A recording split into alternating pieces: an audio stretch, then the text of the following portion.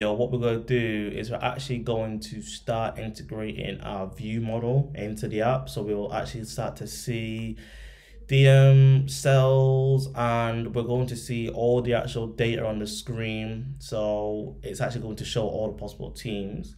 So in order to do that, let's get started. So what we're going to do in our charts view controller, we're going to create an instance of our view model that we copied over from the previous video, so view model.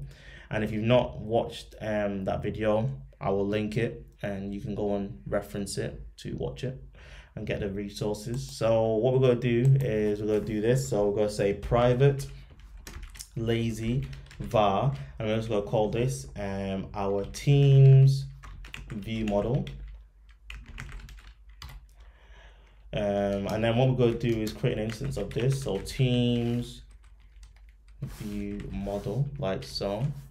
And then now what we're going to do is we're going to actually start to replace the stuff in the cell.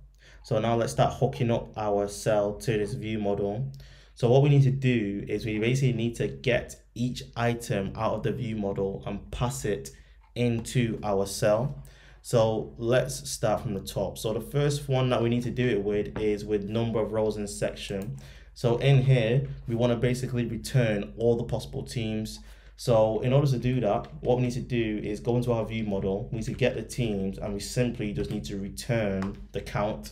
So what this will do is it will literally loop through every single item inside of this array, and it will return the total. And in this case it's 20, so this will give us all 20 teams. So in this function here, we need to actually get the team and pass it into this function so we can configure each team. So in order to do that, what we're going to do is we're going to create a new property in here called team, so you can see this, and then we're going to get our teams view model teams, and we're actually going to use something called subscripting. So what this allows us to do, subscripting, is it allows us to get an item at an index. So just to show you at a very basic level, and what we can do is we're just going to basically get the first team in the array, and we're just going to print this to the console. And I'm just going to put a breakpoint here so you can see it in the console as well. So let's stop and let's run this. Cool. So now if I just make this a bit bigger so you can see it, if I expand it, you can see here that it's actually printed out the first item in the array because we put in 0. So we go to teams, you can see here Arsenal is the first one. I can actually directly do this in the console as well. So what we're going to do to do that is we're just going to clear the terminal here, and we're just going to type in PO, and we're going to say teams view model dot teams, and then if I type in 1, you can see here is that I can actually see the second item in the array, which is Aston Villa. So that's just a brief little introduction into debugging and breakpoints. Now later on in the next videos, I'm going to show you how to debug this because we actually are going to come across a problem. But let's continue and focus on setting up the teams for the TableView cell. So the next thing we're going to do is we're simply just going to pass this into the configure function. So let's delete this print statement and let's refactor this function here. So what I'm going to do, so we can see this side by side, is I'm just going to hit this icon here, which is going to add an editor onto the right.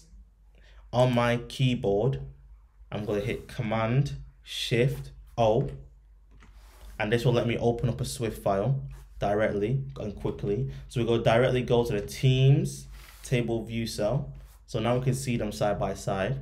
And what I'm going to do in the configure function, I'm actually going to add a underscore, and I'm going to type in here item, and I'm going to type in here team.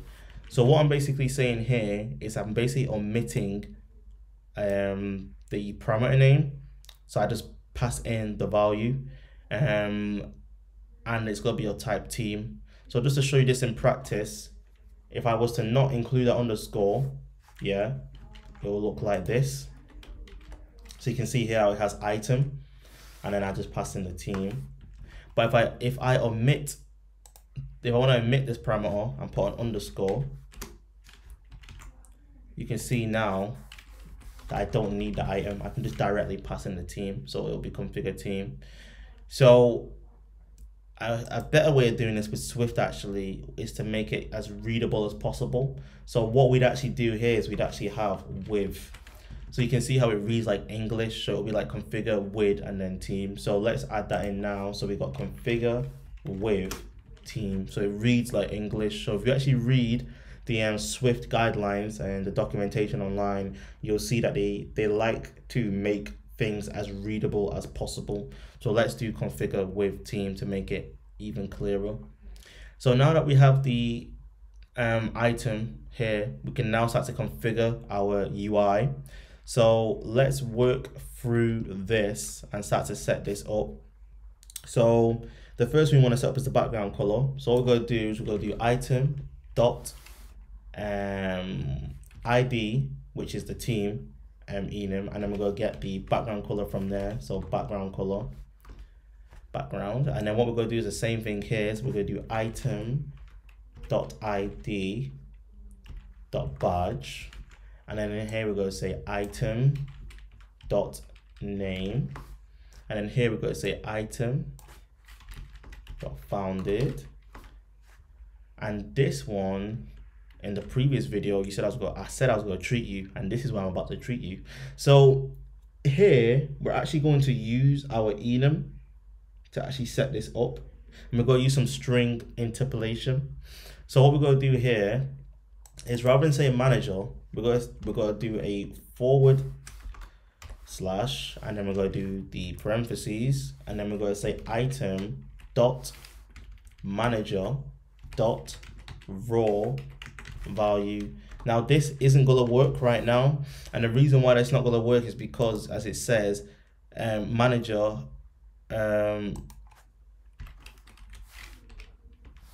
so item.manager.job.raw value. And the reason it's going to work is because, as it says here, it's because it says value or type job type has no member raw value.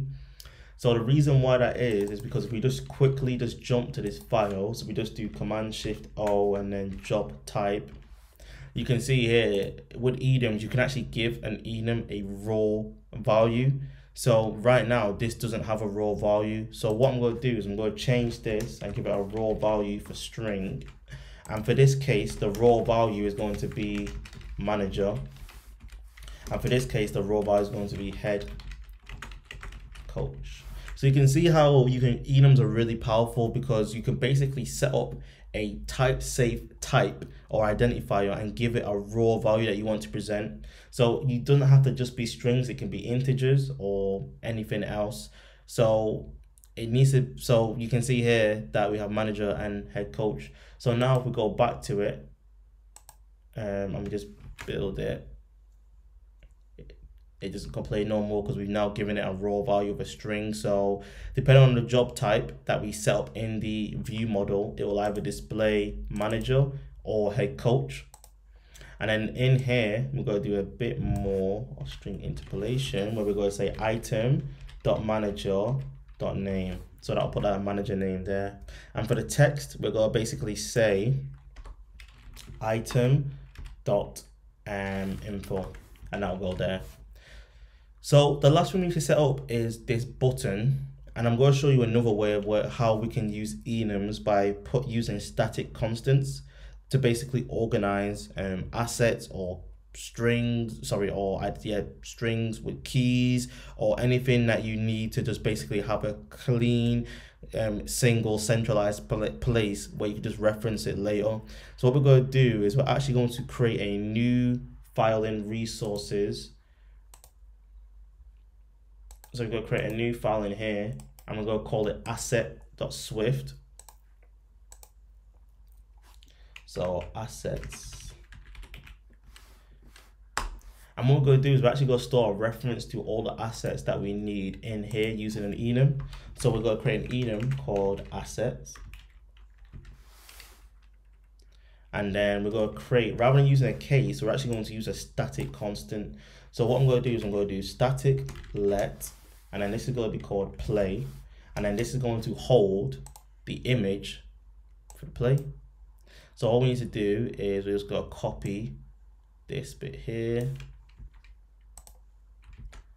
like this, and then in order for this to work, we're going to import at the top here UIKit like so, and then we're also going to do another asset for pause. So let's copy this and let's rename this to pause, and then rather than this being play, we're going to use the pause SF symbol. So if I just go back into the SF symbols app and type in pause, you can see, tada, yeah, we're going to use this one. So pause, so we can like toggle between the two.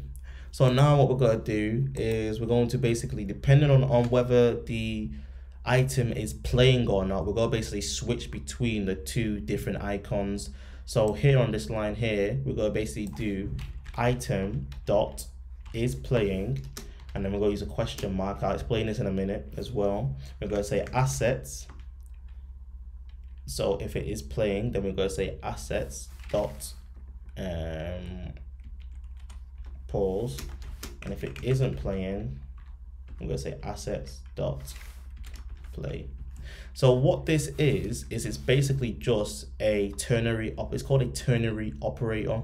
So what we're basically saying here is if the condition here that we put in here is true, so if the result of this condition is true, then we want to execute this here. If it isn't true, then we want to execute this here.